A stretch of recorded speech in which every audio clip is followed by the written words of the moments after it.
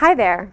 In this video, I'll show you how to save substantial cost on certain parts by using pre-shaped stock material and adding custom features, such as holes and cutouts.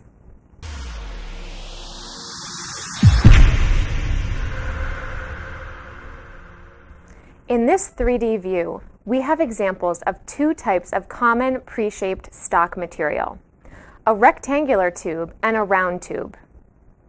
Let's close the 3D view and look at how these shapes are normally modeled in the eMachineShop CAD software. We have the outer contour with a large Z value of 10 inches in the example, and the inner contour as air inside. The problem with this is that it tells eMachineShop to machine both of these contours from a solid block of material.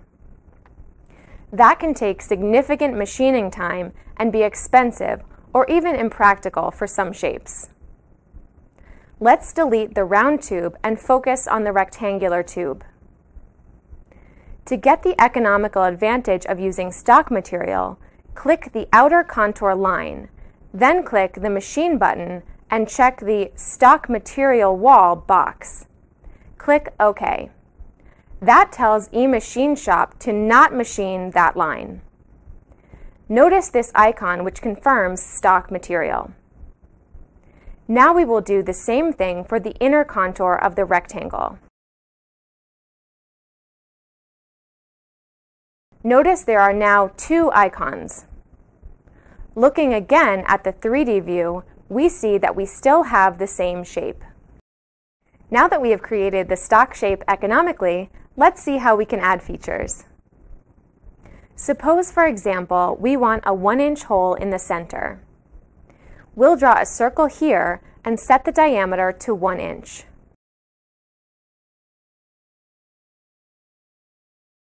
We'll make the hole go through both sides of the rectangle by setting Z to air inside. Next, suppose we want a rectangular feature that goes through just one of the sides. To do that, draw a rectangle and set Z to the wall thickness, for example, -0.2.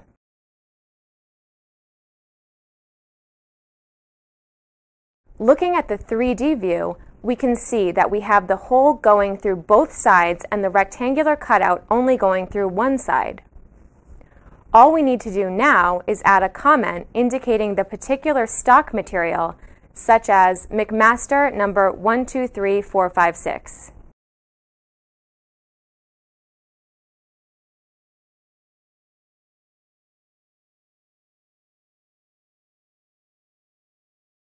You can use stock shapes that are round, rectangular, I-beam, L-beam, or whatever else you can find to significantly lower the cost of machining these type of parts.